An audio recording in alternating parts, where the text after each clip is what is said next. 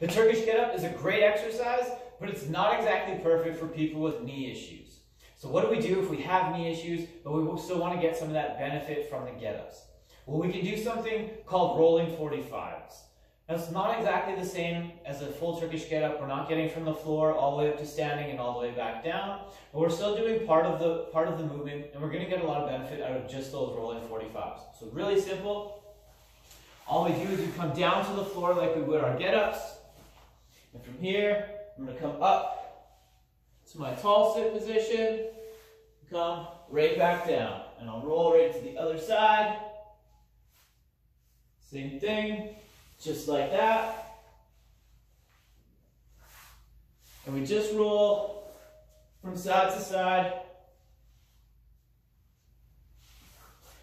Just like that. And we can do them naked like I was there with no kettlebell, or we can do them with a bell. Only we got to make sure we're transitioning from side to side properly. So I'm here, come up to my tall sit, back down, and then I'm bringing that bell down with both hands, coming to the side, haloing it around my head before moving into this one.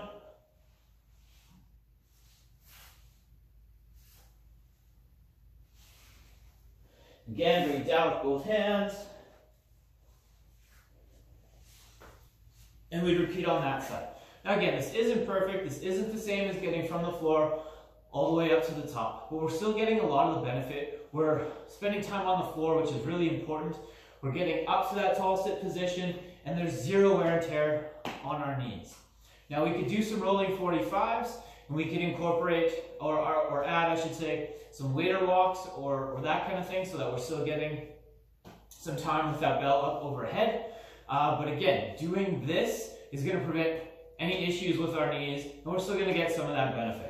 So if you have knee issues and you've been avoiding get-ups for that reason, maybe give these rolling 45s a shot and see if they help you out.